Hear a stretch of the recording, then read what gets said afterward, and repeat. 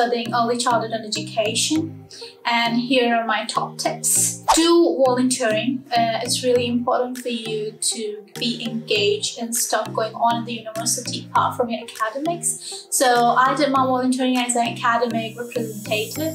As an academic rep, I was given an opportunity to attend a skills training. So I boosted my confidence in that. So I was having a group work training and then public speaking. So I gained a lot of things out of it. Before going on to a job, it's really important for you to have something to speak about.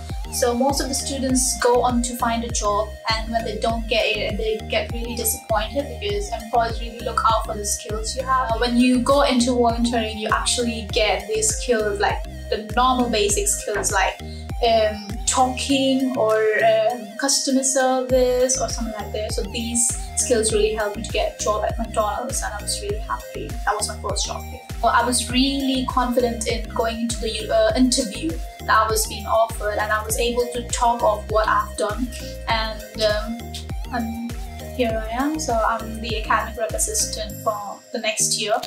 So my third tip for international students is to always voice your opinions, because I know it may be a struggling phase that you must be facing, and it's really important for you to be heard. There's always someone or something that you can go and talk to.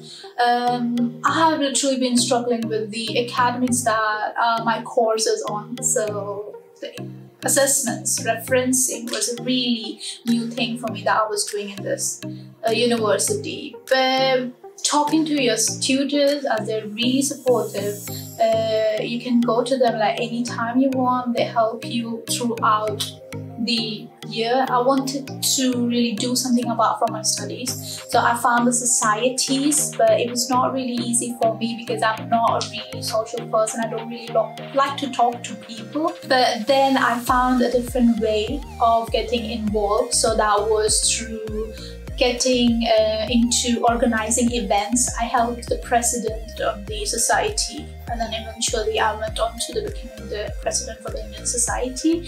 So that was a plus point for me as well.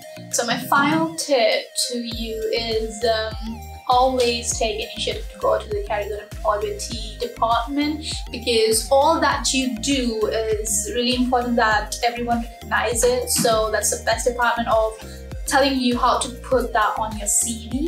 It really makes a great change when you submit your CV or show your CV to your employer, because there's a way of how you put, even if you have done so many things, but if you don't know how to put it on your CV, they'll not be counted. So it's really important for you to go there. You get so many tips, you get so many advices on how to go further, or update your CV or anything like that. Yeah, so